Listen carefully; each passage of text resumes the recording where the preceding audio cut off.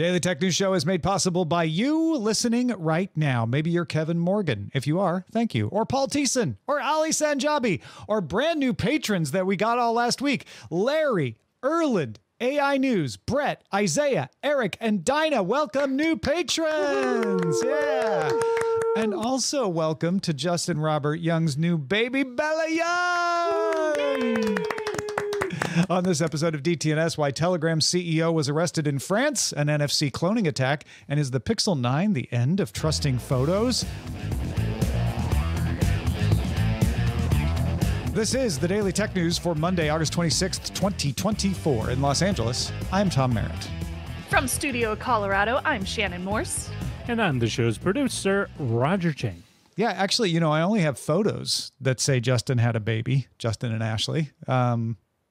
Can we trust them? We'll find out whether those babies are just AI or not. I don't think they are in this case, but we're going to talk about that. Let's start, however, with the quick hits. This is not a rumor. There's been a lot of rumors about Apple announcements, a lot of predictions. This is official. That's what we try to do on this show, is tell you when the things are real. Apple sent out invites for an event at Steve Jobs Theater at Apple Park, 10 a.m. Pacific time. So that's 11, 12, 1, 2 p.m. Eastern time. Monday, September 9th. Wait, 10, 11, 12, 1 p.m. Eastern time. Monday, September 9th. So take that, Tuesday rumors. Not a Tuesday. It's a Monday. Monday, September 9th. The tagline used on the invite is, "It's glow time," with a multicolored glowy version of the Apple logo. Let the overparsing of what that means begin. I hope it's a multicolored iPhone. It's got to be, right? It's got to be the colors. I think so. Yeah. IKEA told the Financial Times it is testing a secondhand market for its furniture in Oslo and Madrid, with plans to roll out globally if it goes well. Customers upload the name, picture, and price of the item they want to sell, and IKEA's database adds promotional images and measurements.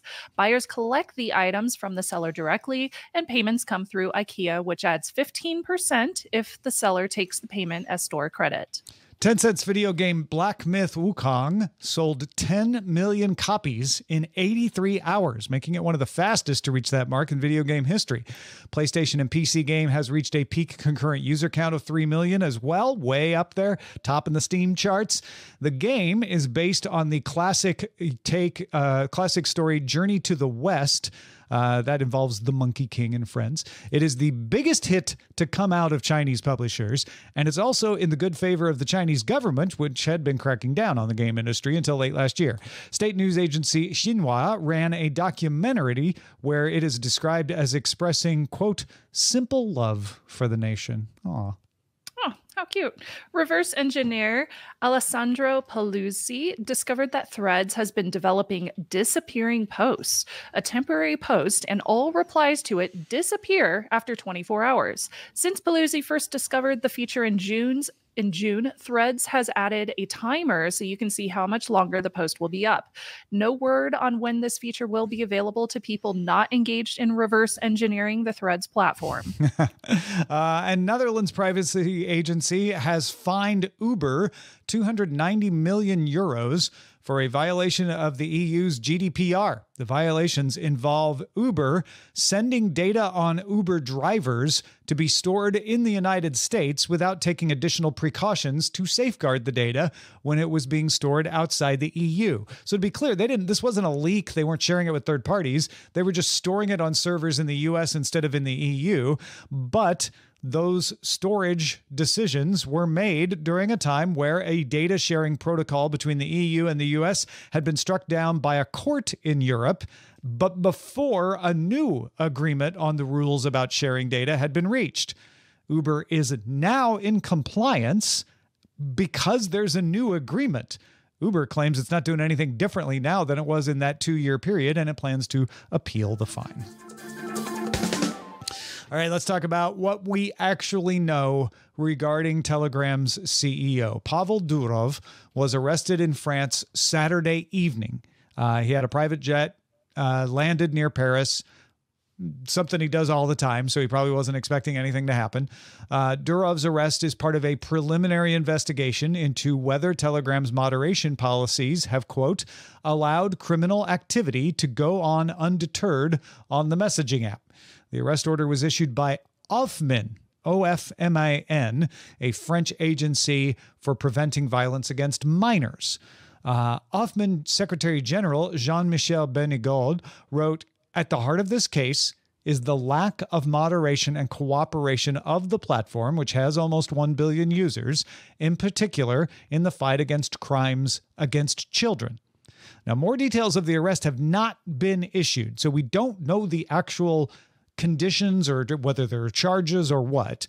But Agence France-Presse reports the investigation involves Telegram's role in, quote, drug trafficking, apology for terrorism, and cyberbullying. Before we start talking about this, a few other things to note. French President Emmanuel Macron has said that Durov's arrest was, quote, in no way a political decision. So he's saying this isn't us getting back at Telegram. This is an investigation for a crime and government isn't involved otherwise.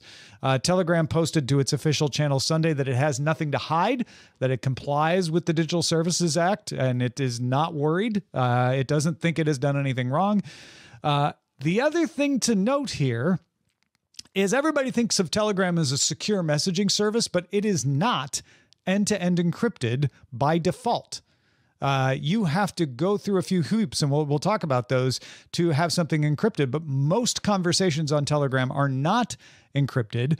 It does not seem to be encryption that is at the heart of this arrest, but rather the fact that Telegram claims to be neutral and does very light moderation and resists calls by governments to moderate conversations. So before we get to more of the details, Shannon, what's your first impression when you heard about this?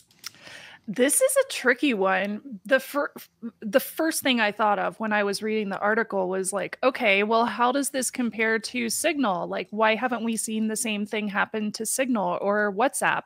And it's a tricky situation for the CEO, but I think it's also tricky for users because it puts this idea in your mind of maybe we can't trust Telegram for our personal conversations, even though, like, obviously me and you are not involved with any of these kind of criminal activities. Yeah, it is. I think Telegram suffers from a few things. First of which is its connection to Russia. So both the Russian and Ukrainian militaries are said to use Telegram to communicate with each other. Durov is Russian by birth, but he holds citizenship in France and the United Arab Emirates. Telegram moved its headquarters to the United Arab Emirates when Durov left Russia in 2014. So people describe it as fleeing Russia. He sold his stake in the Russian social network Vkontakte, which he helped found. And we don't know if he is, in fact, still a Russian citizen or if he has renounced his citizenship. However, the Russian embassy has said they're trying to contact him to offer support. Russian politicians have made public protests about this. So there's a lot of murkiness around the Russia of all of this. And there's a lot of murkiness about the encryption of all of this. Shannon, can you explain what goes on with Telegram's encryption or lack of it?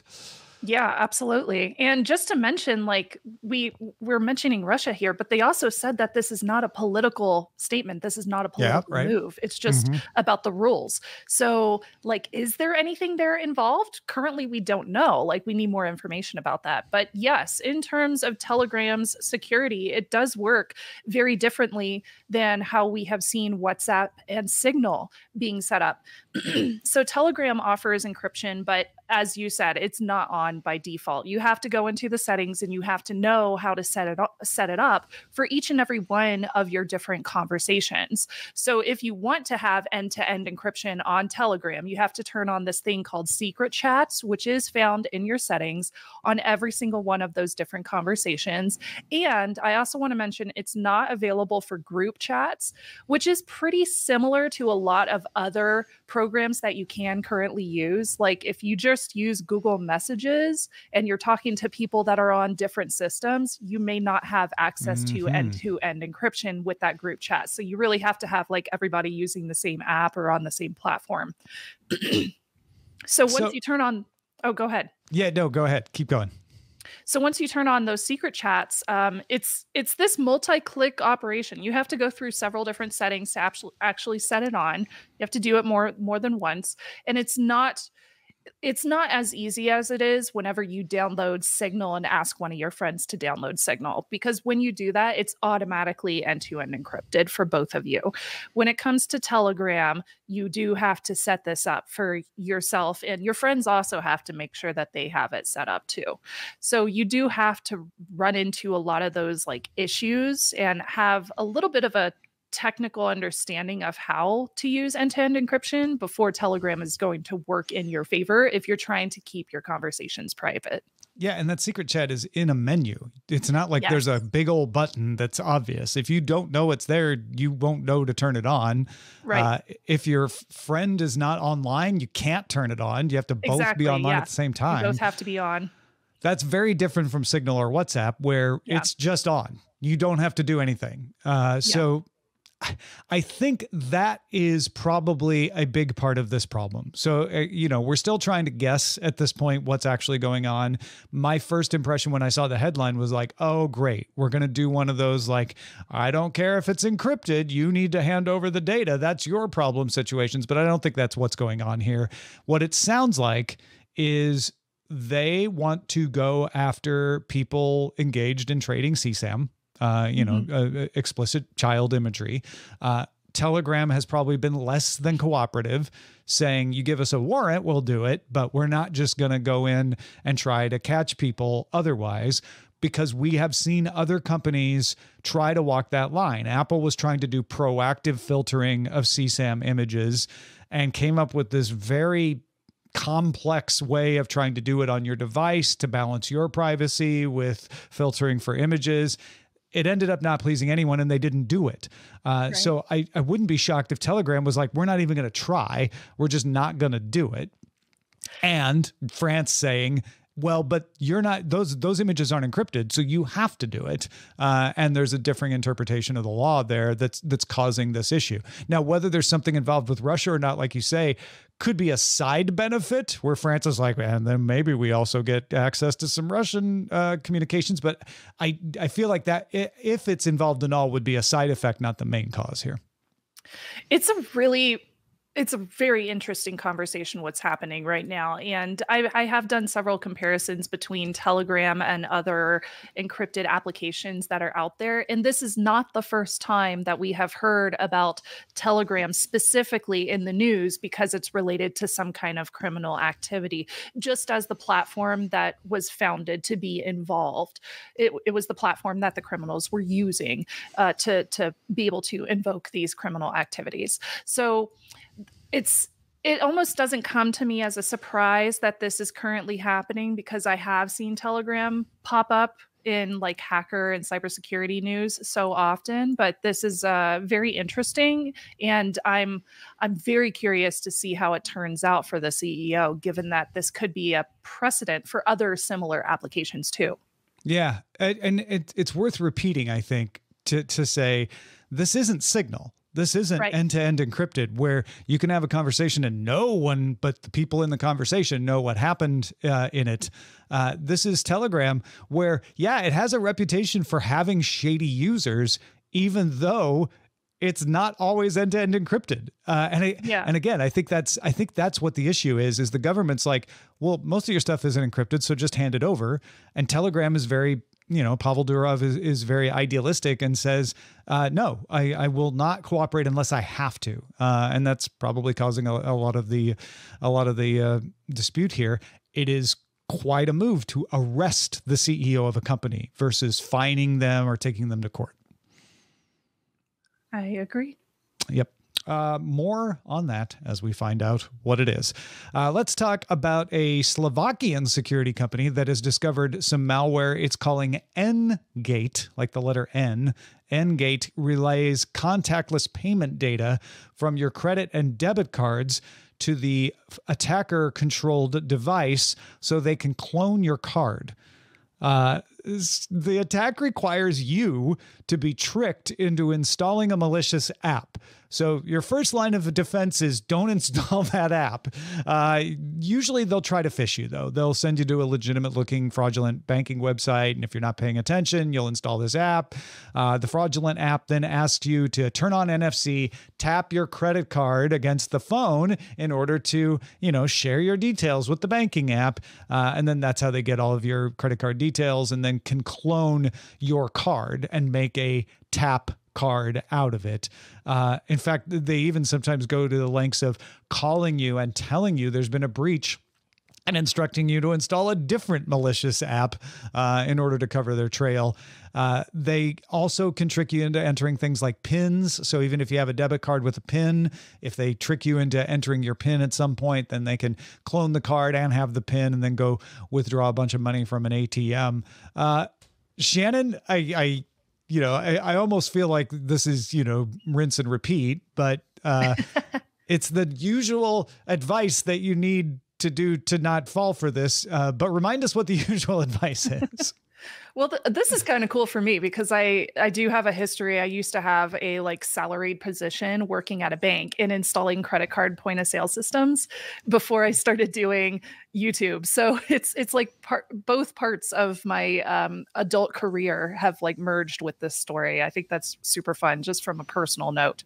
But yes, one of the things is if you do want to use contactless credit card tap and pay options, put your credit card on there and not a debit card, because usually credit cards have more security precautions and more safety measures than debit cards do. So if somebody steals money out of your bank account that's tied to a debit card, you might not be able to get that money back if it's fraudulent. But if you do have a credit cards have that kind of insurance tied into them. So they're usually able to pay you back if you submit a chargeback. So that's one of the first things that you can do is just switch to a credit card if you're using a debit card. And second off, if you're really worried about this, don't use contactless payments at all. You don't have to turn them on at all. You can leave your credit card. I have my credit card in my hand right now. I'm not going to show you, but you can just keep your credit cards in a really nice safety device. Oh, what are they called? Faraday cage wallets. You can stick them all in a Faraday cage wallet, and then people can't tap any of the connected options that are inside that wallet, including NFC. It'll be completely blocked off. And I've tested a few of those over my lifetime. There's several good options for example, on Amazon. So it's really easy to find good Faraday safety wallets.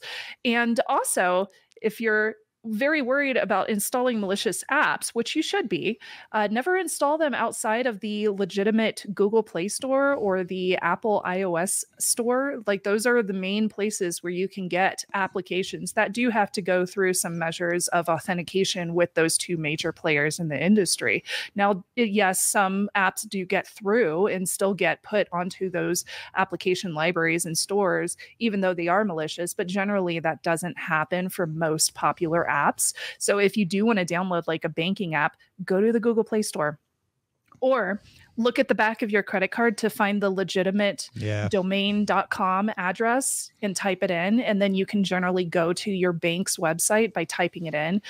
Don't Google it. There are such things as malicious bank websites that you can search and find on Google's first page. That's a common issue, especially with prepaid cards. That's a big problem. So definitely look at the legitimate sources, like the back of your credit card, to find the actual domains where you can download and find those Google Play and iOS Play Store apps. And remember that the Faraday cage wallet will not help if you take the credit card out of it and then tap the back of your phone to let the malicious app read it. That's right. So, there is a part of you that has to do something to stop this as well. And it's a great point about the webs or about the app stores. None of the end-gate malicious apps are available in the official app stores. They are side loads only on Android at this point. They could be side loads on iOS in the EU as well, although I don't think there's any of those out there yet. But that's another good reason to make sure you know exactly what you're doing if you're not using the official app store.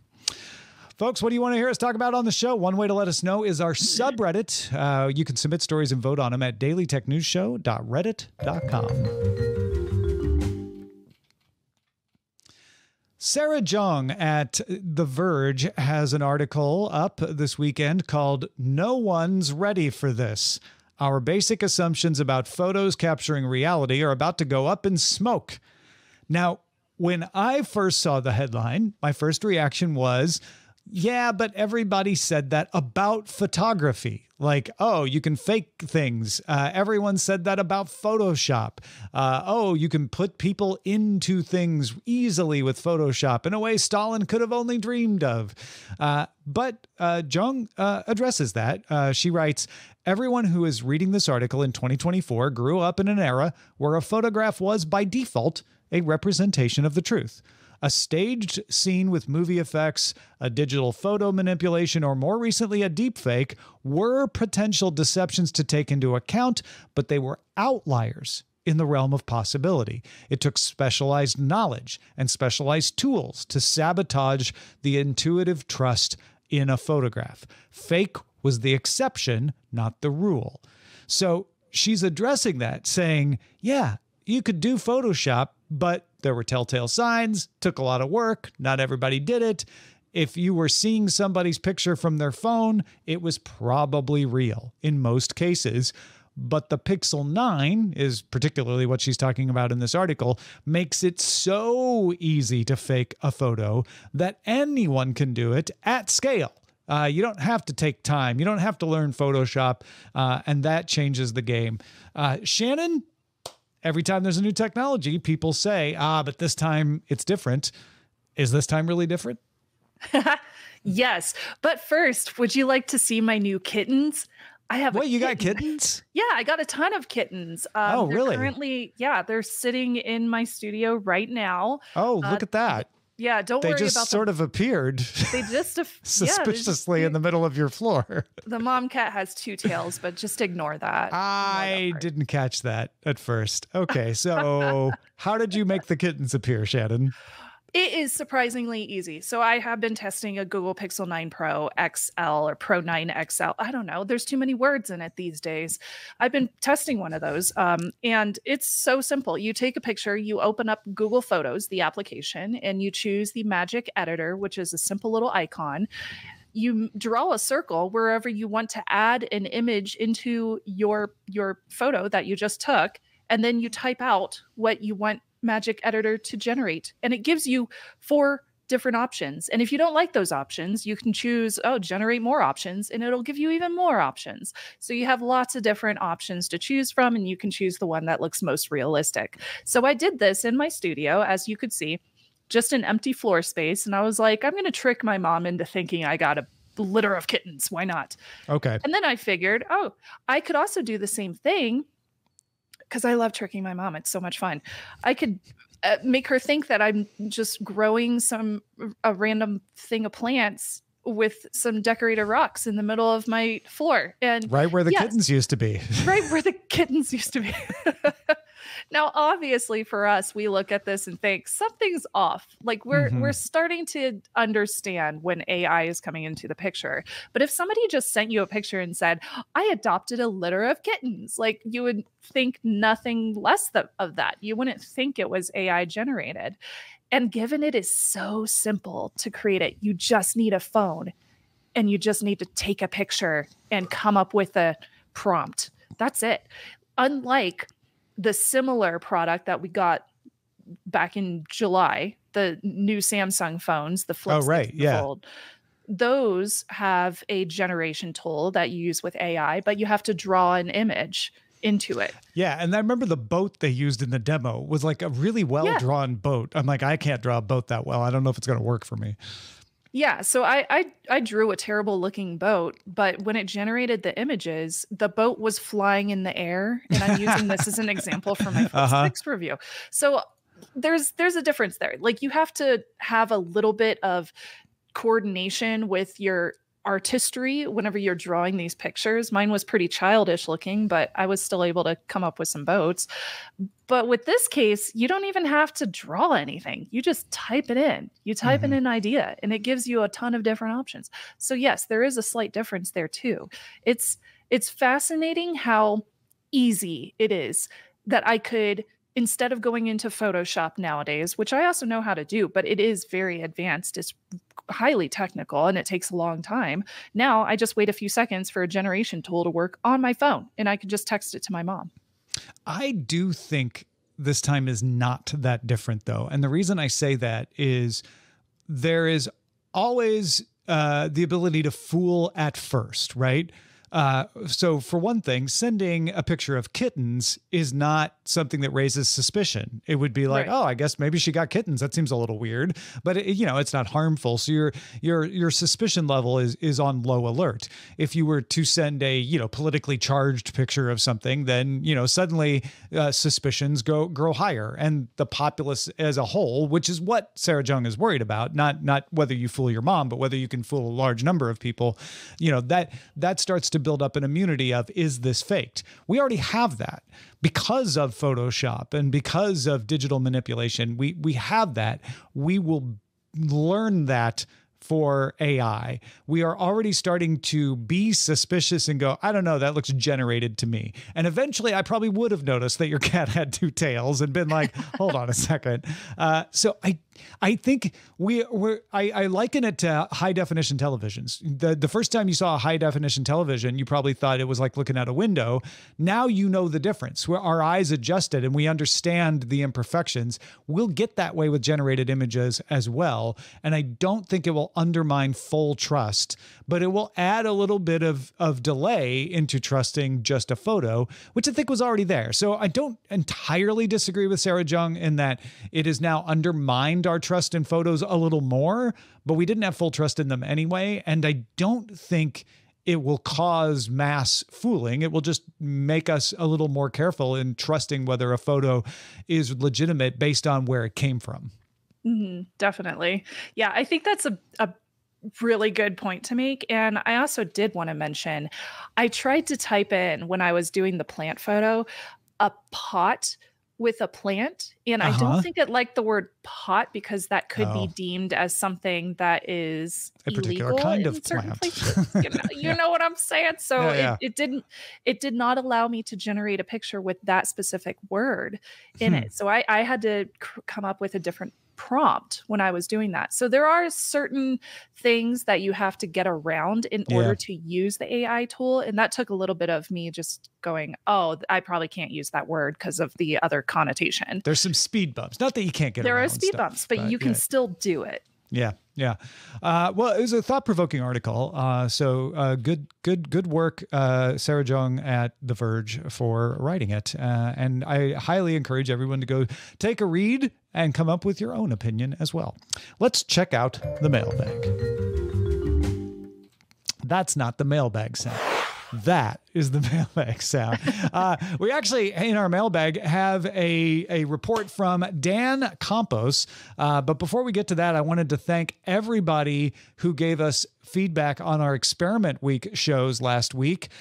You guys loved the data science episode on Monday. We got great evaluations and fans of all the episodes that came in, right on up to John Barger's IT Enterprise, which I know a bunch of you were surprised to get one on Saturday and to get one on Enterprise IT. So big thanks to everybody who submitted the shows, and a big thanks to Roger Chang, who organized all of that. He was the traffic director. He was out there asking people to do this, cajoling them, getting them to send in their episodes. So big thanks to Roger, big thanks to all of the contributors, and a big thanks to you for letting us have a little bit of a lighter week in the middle of August and give you some interesting shows to listen to as well. All right, let's hear from Dan Campos from NTX. You might want to watch out if you get a Telegram message about a receipt. Tan has the details. Hello friends at DTNS. A report by Kaspersky security researcher Leandro Cuaso reveals the rising applications that generate phantom transfers and fake payment receipts. These applications are sold through Telegram groups where the APKs that simulate being banks, digital wallets, or services like Mercado Pago can be obtained. They allow users to acquire packages that generate a certain number of screenshots reflecting fake transfer receipts, and can even send text messages that pretend to be sent by banks, confirming to the victim that a payment was made. This type of fraud has become more prevalent in countries like Argentina and Peru. For more details and Spanish lessons, come and visit Noticias de Tecnología Express. We have chips, salsa, and sometimes news. Back to you, amigos. Gracias, mi amigo. Thank you for that. And another interesting thing to be on the lookout for is the false receipt. I've seen this attempted in my emails, right? But coming in messages, you know. That's another way to get at you. Another way to prevent yourself from getting got at is to listen to Shannon Morse. What do you got going on these days, Shannon?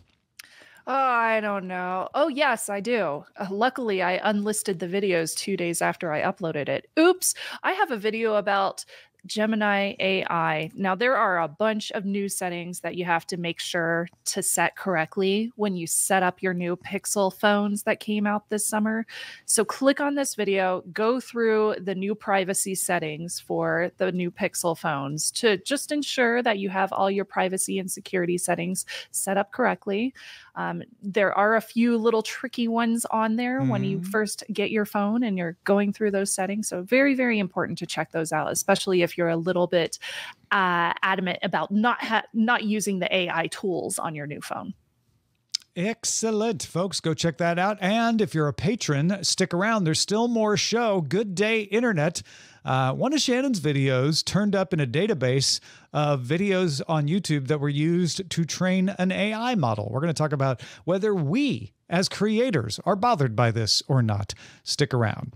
You can also catch the show live on the internet, Monday through Friday, 4 p.m. Eastern, 2000 UTC. Find out more about that by going to dailytechnewsshow.com/live. Back tomorrow with more. Talk to you then.